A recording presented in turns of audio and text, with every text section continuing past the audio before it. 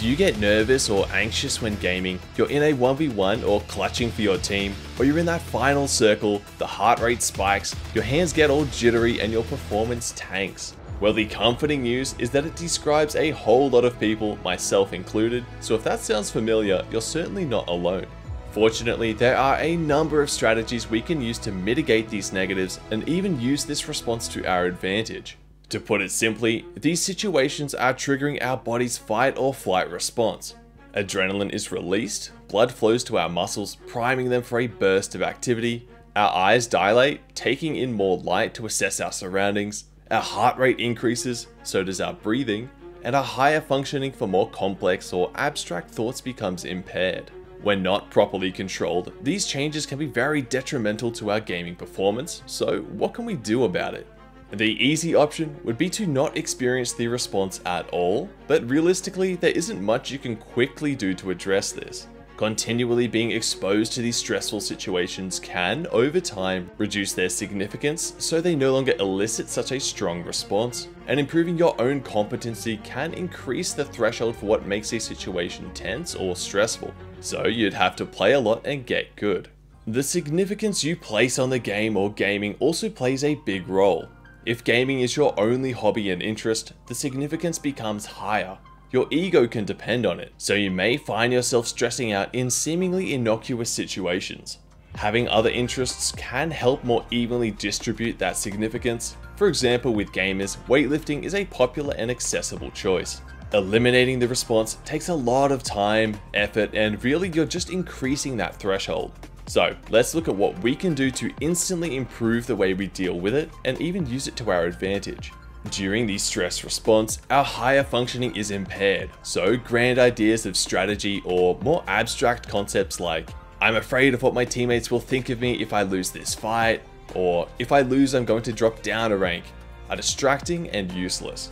When the adrenaline is flowing, you need to focus on what will get you through the next few seconds, not the next few minutes.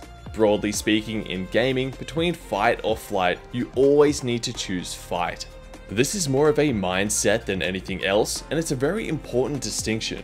If you choose flight, you're just sitting in your chair playing the game, there's nowhere to go and you'll just freeze up and choke.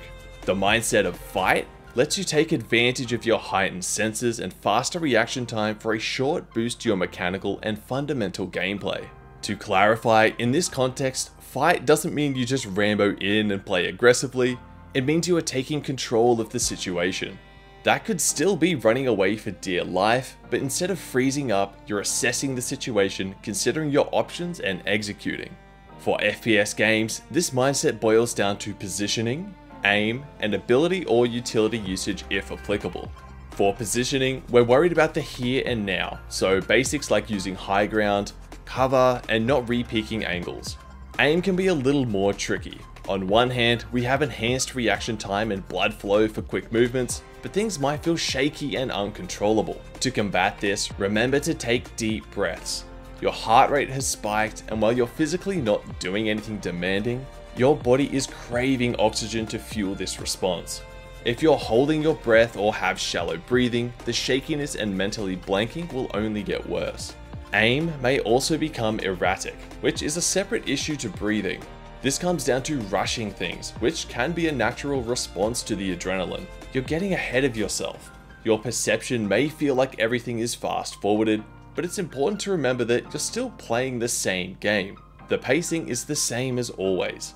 Along with the deep breaths, remember to play deliberately. That enemy is strafing at the same speed as always. You don't need to rapidly flick all over the place to track them. As for abilities and utility, simply remember that they exist, and to use them if it's appropriate. If anyone is familiar with hardcore classic WoW, where if you die you delete your character, you'll notice that painfully often when people have that panicked flight response, they can let themselves die while still having so many tools left at their disposal. To put all this together, when you experience a stressful situation, this is the process you should follow. First, as soon as you notice that spike, take a deep breath and keep breathing. Second, assume the fight mindset. Take control, abandon grand or abstract ideas, and focus on the now. Third, assess your options, like fighting, running, and abilities or utility. Before long, you can start to associate this stress response as a positive thing. When you feel that spike, you know it's time to clutch up and make some plays.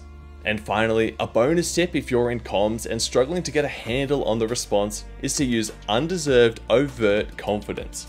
You're the last one alive, all the pressure is on you to clutch out, so to diffuse the tension, you can say something like, "Okay, I'm just gonna play perfectly and land every shot, I reckon." If you die, the contrast is funny, and if you get a kill or manage to clutch out, it's this amazing moment and a big morale boost. Plus, even if you're just joking around, overtly confident comments do a good job of getting you into that fight mindset. Click join below to see the perks you can receive for supporting the channel by becoming a member. Managing the stress response is only half the battle. It's crucial to have strong game sense to instinctively know what to do without having to think about it. To learn the fastest way to improve it, check out this video here. Thanks so much for watching. Be sure to subscribe for more content like this, and I'll catch you in the next one.